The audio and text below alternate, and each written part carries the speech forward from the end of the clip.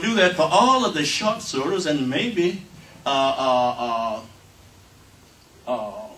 get into longer chapters also.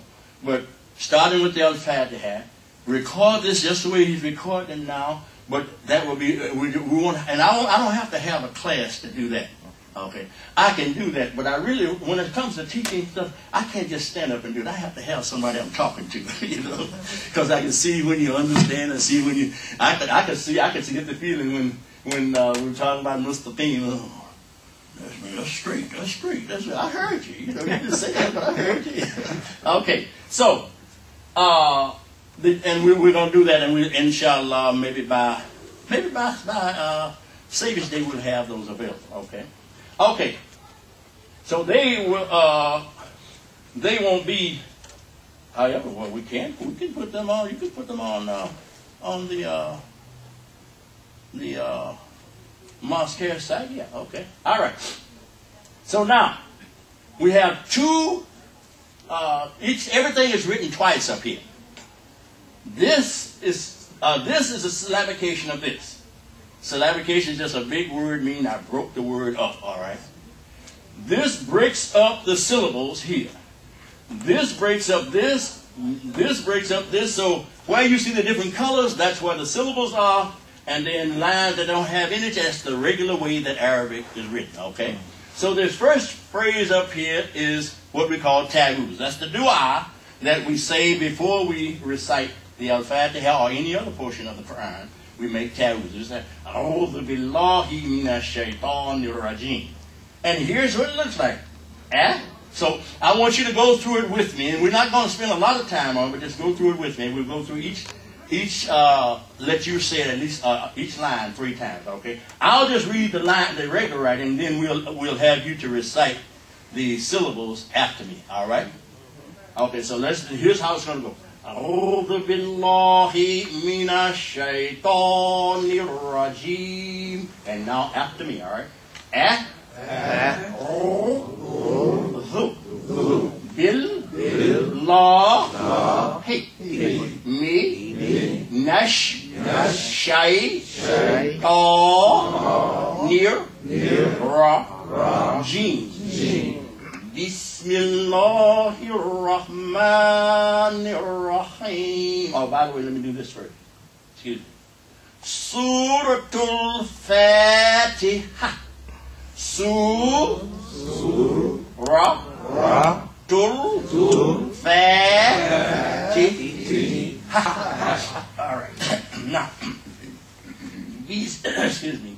Bismillahirrahmanirrahim. Bismillahirrahmanirrahim. Alhamdulillahi Rabbil Alameen. Alhamdulillahi Rabbil Alameen.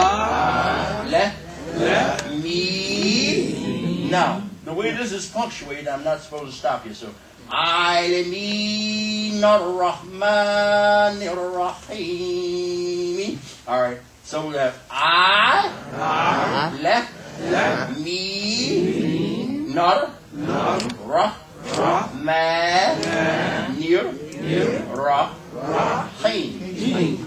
All right, now, someone said, so I'm going to correct it. Someone said Alameen, and the word is Alameen.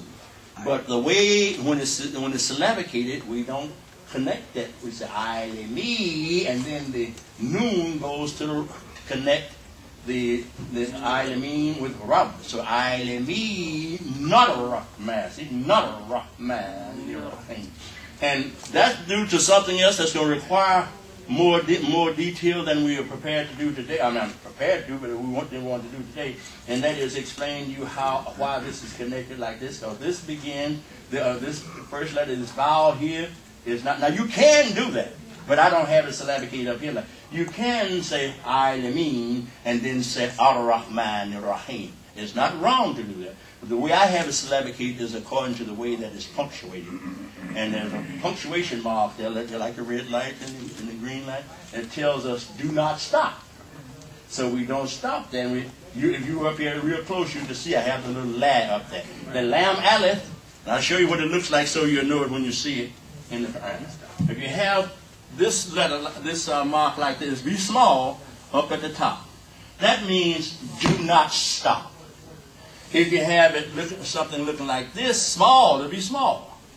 That means stop. That's the top, the tall. That means stop, okay? There are other punctuation marks too, but if we get those two to start with, we'd be in pretty good shape. So that's the reason for not stopping when I say Llmul-Rahim, all right? Maliki yawmiddin. Maliki yawmiddin. Iyyaka na'budu wa iyyaka nasta'in. No, I'm sorry, I'm not here. I'm here. Iyyaka na'budu wa iyyaka nasta'in. Now, just let me pause for a minute. Remember the tab we had over here? This is a nasta'in. It's coming from the word awana, all right? And so the na is we. The scene here is the same scene as over here, south. I mean, it's incomplete. It's in the front. So this is saying we are doing this. We're in the process of doing this. What? Seeking help for ourselves. Nasta'in. Awana means to seek help. So we're seeking help. We don't say it for ourselves, but that's who we're seeking help for, not for ourselves. I just want to show you that when you learn these particular little tidbits, that it works all over, not just in one spot, okay? So nasta'in is very similar to mustaqim, all right? Except the mu means persons and the na means we, all right? But the sin and the ta in mustaqim is the same sin and ta in nasta'in. Okay? Alright. Then we go. Ihdina siratal mustaqim. Ihdina siratal mustaqim. Siratal ladina an'amta alayhim. Where are we? Siratal ladina an'amta alayhim. Ghayril maghdubi alayhim waladdallin. All right. Whatever that was. What was that? Ghayril maghdubi alayhim waladdallin. Now, most of us really mess up on it. We say, what, darling? First of all, it's not darling, it's darling. This is a heavy, it's darling, all right? And this mark up here is called a madda. And this means that we make it, this is already a long vowel, that daw is already, where we make it even longer, daw. And then we got a shat there on the lam here, which means we have to end it on the lam. So it's not just darling, it's dal. And while you're already there, you go right on to darling. You're already there. Dal, you're already with the lean because you ended the dal with darling.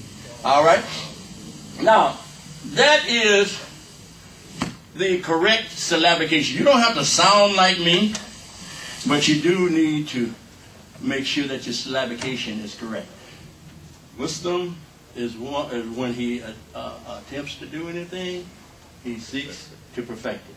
Any questions on this before we go over it again? Yes. Yes.